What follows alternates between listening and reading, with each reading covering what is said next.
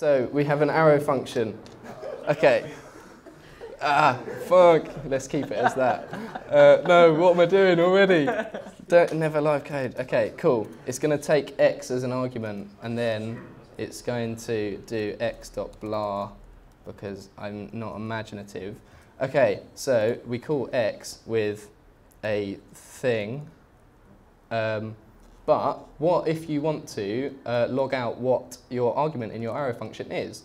You might have to, this is if you're using one-liners, you might have to do, okay, cool. This is actually much longer than I thought.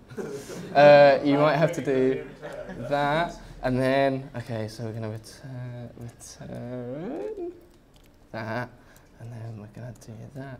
Cool, that's going to be that. Awesome. I'm really not nervous at all. Okay, oh God, that's really, really long-winded. I don't want to do that. So what you can do instead is, I'll have to change that back. Fun, cool. You can do console.log here, x, bosh, or that, it will still return your thing, but it will also log it out. Because console log returns undefined, so this doesn't evaluate, so it goes over, and it evaluates this, and returns that. Awesome, really nice, yay, cool. Woo!